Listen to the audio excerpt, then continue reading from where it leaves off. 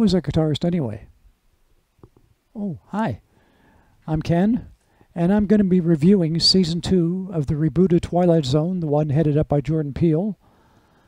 And I'm going to be ranking the episodes, just like last year, from a scale of 1 to 10. And so let's get started. Oh, but before I do, let me just say one thing about last year's seasons where I ranked the episodes. You may have noticed that my eyes were kind of darting back and forth, and that's because I was referring to notes that were off screen, but this time I've written down the notes in this book here. So let's start with episode 1. This is called Meet in the Middle, and that's M-E-E-T, not M-E-A-T. There's no bologna sandwich here. Okay, the stars are Jimmy Simpson and Kristen Lehman. In the synopsis, a lonely bachelor makes a telepathic connection with a stranger, but not everything is as it seems in his new romance. And I thought this was a good start of the season. I gave it a ranking of 8 out of 10. And what more can I say? Let's go on to episode 2 now. This is Downtime, and it's written by Jordan Peele himself. The stars are Marina Baccanin, Coleman Domingo, and Serinda Swan.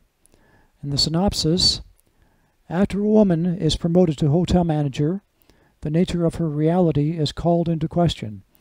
And I found this episode to be more like a Black Mirror type episode than more of a Twilight Zone type episode. If you see it, you'll know what I mean. I gave this a ranking of 7.5 out of 10. Not quite as good as the first episode, but still pretty good.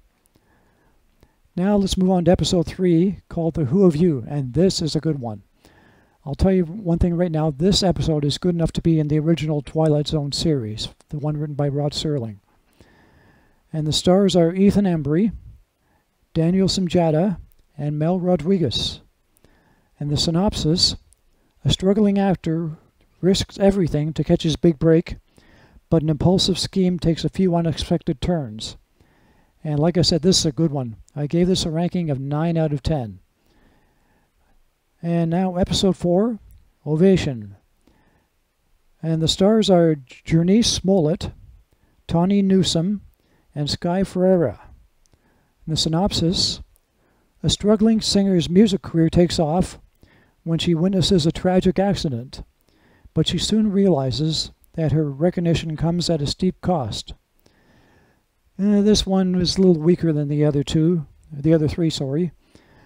I gave this a ranking of 6 out of 10. Now we're in the halfway mark, because there's 10 episodes in this season. Episode 5, this is called Among the Untrodden. The stars are Abby Hearn and Sophia Macy. I think it's Sophia, yeah. Oh, sorry, Sophia Macy. My handwriting isn't that good. Okay, that's my excuse. Synopsis, a transfer student's unusual interests make her an easy target at her new all-girls boarding school before she discovers her popular classmate's special talent. And I ranked this about the same as the other one. Well, exactly the same as the other one. I gave this a ranking of 6 out of 10. And now we move on to episode 6, which is called 8. And the stars are Joel McHale, Nadia Hilker, and Michelle Ang. And the synopsis, a team of scientists discover a new highly intelligent species that may endanger more than their research. This was, to me, I'd say the worst episode of the series. I gave this a ranking of 5.5 out of 10, which was kind of almost the equivalent of last year's worst episode, which I found anyway, which was called The Wonderkin. I gave that a 5 out of 10. So this is just a tiny bit better than The Wonderkin, but not much. I found it to be kind of cheesy, to be honest with you, but that's my taste. That's my rankings, so there you go. You might find it better. Episode 7, A Human Face. The stars are Christopher Maloney, Jenna Elfman, and Tavi Gevinson. The synopsis, a grieving couple are led to second-guess what's worth leaving behind when an otherworldly encounter interrupts their move. I thought this was okay. I gave this a ranking of 7 out of 10. Now we move on to episode 8, A Small Town, and I like this one. The stars are Damon Wayans Jr., David Krumholtz, and Natalie Martinez. In the synopsis, a church handyman discovers a magic scale model that gives him the power to help his small town, but the mayor takes all the credit for his good intentions.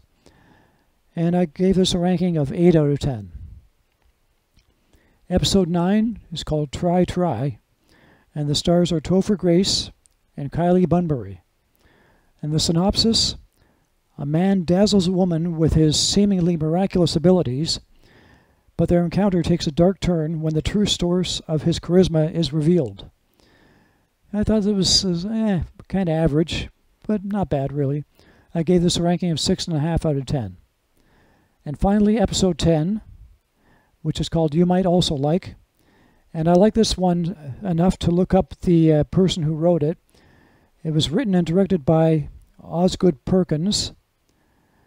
And I think he should be in season 3 because this is a very entertaining story here.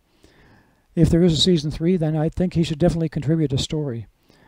The stars are Gretchen Mol, Greta Lee, and Gil Bellows. And the synopsis, a stay-at-home housewife is looking forward to acquiring a heavily marketed device that promises to make everything better forever, but the product has an unsavory truth. And like I said, this is a very entertaining episode. It's kind of has a dark humor to it, a dark satire touch to it. And I gave this a ranking of 8.5 out of 10. And now we'll move on to my final thoughts about this season. Now let's talk about the episode length, because that was one of the complaints by people about the first season of the rebooted Twilight Zone.